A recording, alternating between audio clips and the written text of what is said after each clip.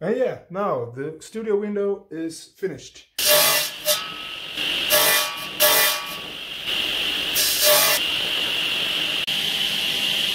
This is the window frame and the different parts here that will hold everything together.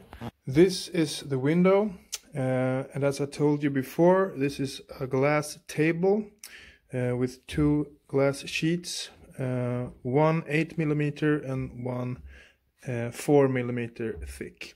It was a table and the legs had some pins going through 4 holes here, and I've used some epoxy glue and filled these holes, and I think that this will be pretty well soundproofed.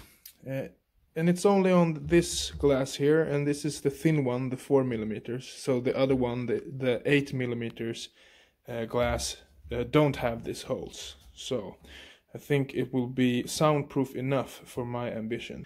And I will have to adjust so that there's a minimal gap. Maybe it's okay if there's a millimeter or half a millimeter on each side, because I'm going to use some seal rubber bands on the inside, and maybe also I will use some acoustic sealant glue, and hopefully the joints here, you can see here in the...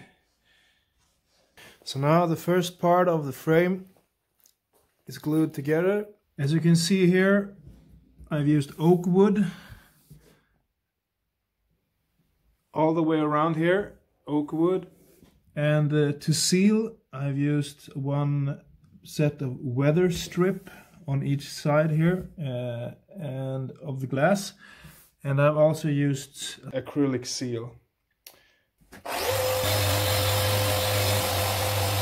Yes, so you might wonder how much did it cost to build this? Well, I bought the glasses for the window. It's from a table, about 40 euros. And this is oak wood, so that's a little bit more expensive than if you use spruce or pine tree or anything else. But I wanted to use oak because it's a harder wood and easier to work with for this kind of work. I wanted to have this pretty narrow frame around here.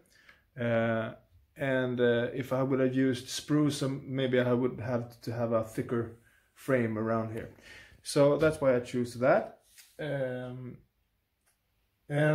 I also bought some seal. It's a weather strip and the acrylic seal. That's maybe 5 euros together, maybe 10. So about 100 euros to build this window. So that's everything for now. This is the finished studio window. I will post another video and show you what I've done in the basement and the progress I've made there.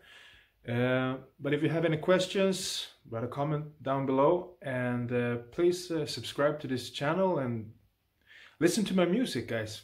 I have a lot of music out there and on Spotify and Apple Music as well. So this is a part of my hobby. I like to have some work with my hands and some work with my head, and I like to make music and I like to learn how to build a studio. So enjoy, guys.